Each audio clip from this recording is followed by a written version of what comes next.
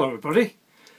So I'm doing a VR to John Kenneally, who's asked us to show the knife that's our favourite for bushcraft.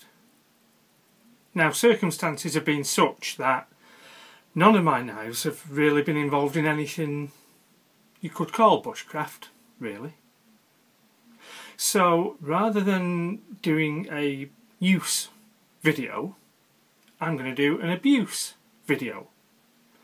And what it is, this is one of my favourite knives, and I'm just going to do a retrospective looking back over the various trials and tribulations that I've put this particular blade through. And my feeling is that it's come through all of those trials with flying colours. See how much of this you remember.